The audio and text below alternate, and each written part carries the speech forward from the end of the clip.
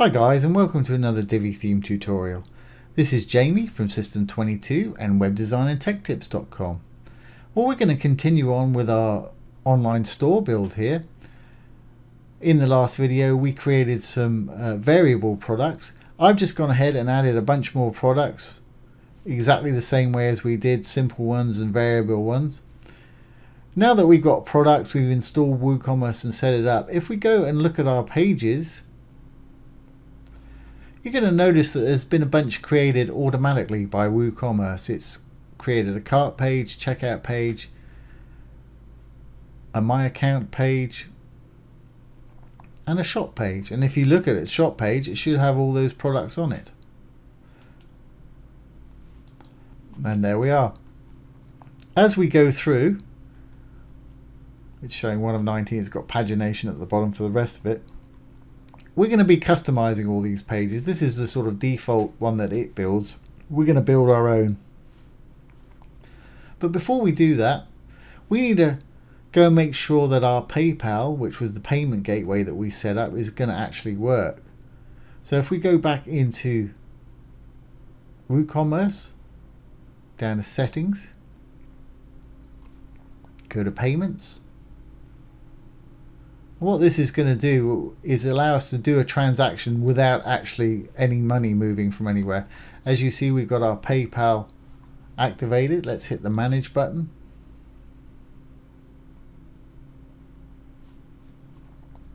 And if we scroll down, you've got a little thing that says PayPal Sandbox. Just put a little checkbox in there to enable PayPal Sandbox. And if we scroll down a little further, here's our API credentials for our sandbox. And what we're going to need for this is we're going to need a username for our actual store, for selling things. So what you need to do, and I'll put this URL below this video, is go to developer.paypal.com. Once you're there, you sign in with your PayPal account.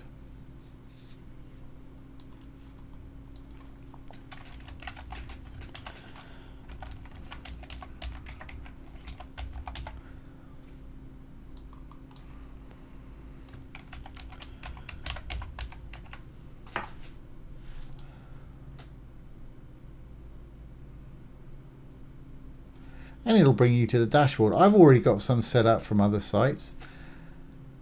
And what you're going to need to do is create an account. So just click on the create account button. But you're going to need a personal account for buying products with and a business account for selling products with. So the business account is the one that we want to put into our dashboard where we were. And when we buy something in a minute, we're going to need a personal account. So just click on the create account. I'm not going to do it because I've already got them. Choose which type you will and just hit create. I'm going to get back out of there because I've already got one. So in our business account, I just need to check, once it's created, you need to check on the view edit account buttons to the right hand side here.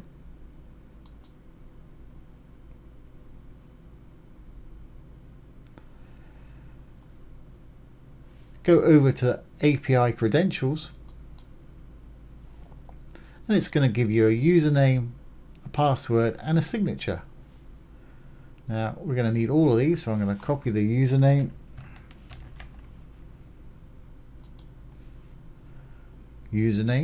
put it in here, password,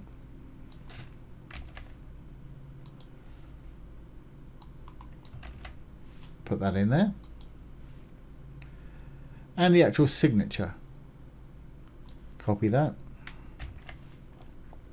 and we'll put that in there too. That's actually optional, but I always find I put it in just for safety.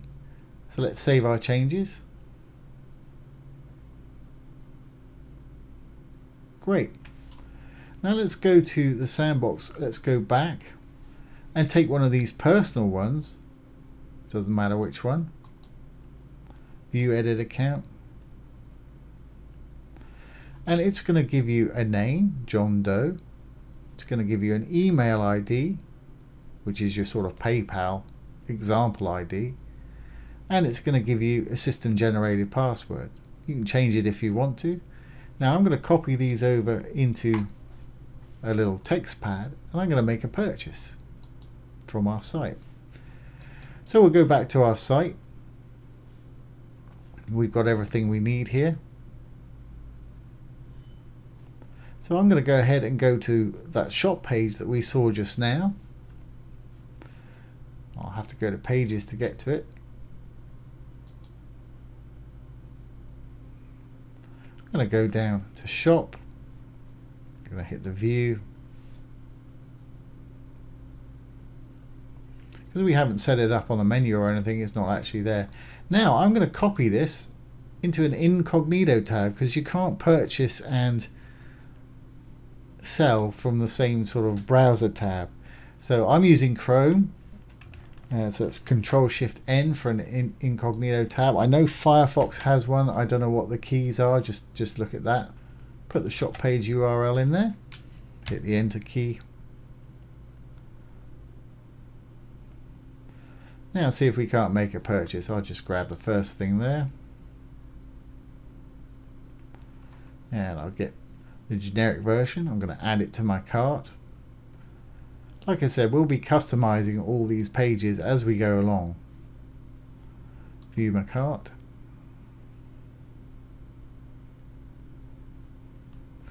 And let's proceed to checkout.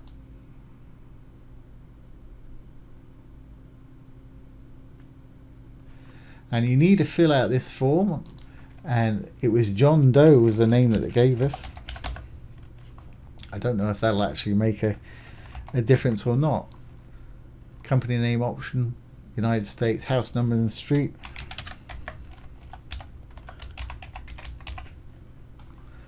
Town, city, my town.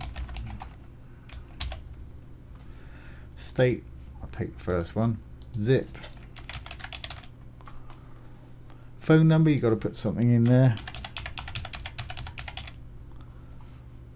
And email address, you've got to put something in there. Now it gave us an email address. I think you can put anything you want in there.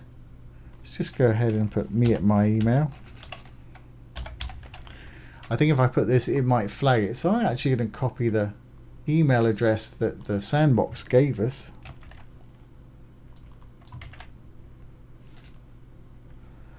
There's the order details. Proceed to PayPal.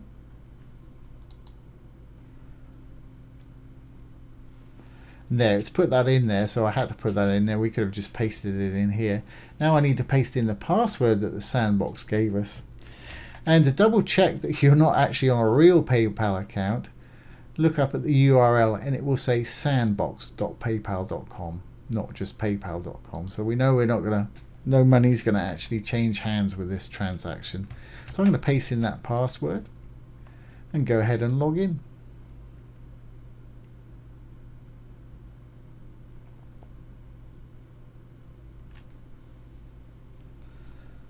Okay, are we happy with everything there? Price and everything? Great. Let's play. You can pay with your PayPal balance, a credit union, which is a bank draft from whatever bank you've got registered with your PayPal account. I'm going to go ahead and pay with this Visa card that they've kindly given me. And I'm going to hit the pay now.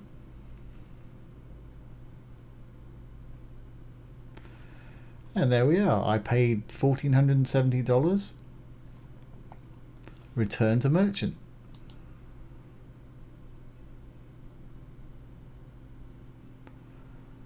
So that seems to be absolutely working perfectly. Our PayPal's all set up. If we go back to our site now, let's go to the dashboard, and you'll see if we go to orders now, there should be an order in there.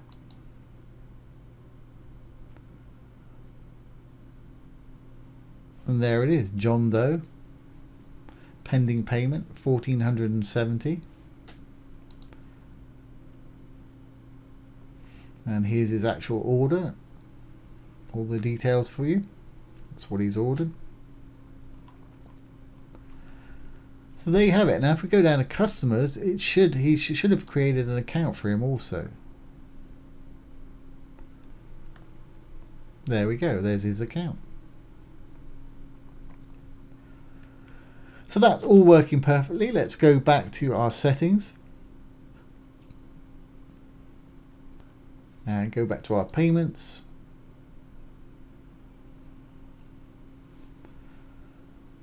Back to PayPal.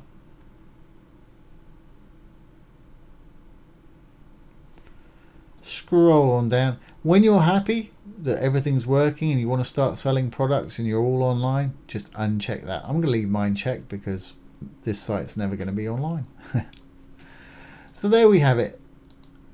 That is how to check that your PayPal's working with PayPal Sandbox. I hope you've enjoyed that and found it useful. If you have, please ring the bell, give it a thumbs up, comment, and subscribe to our YouTube channel. Once again, this has been Jamie with System22 and webdesignandtechtips.com. Thanks for watching. Have a great day.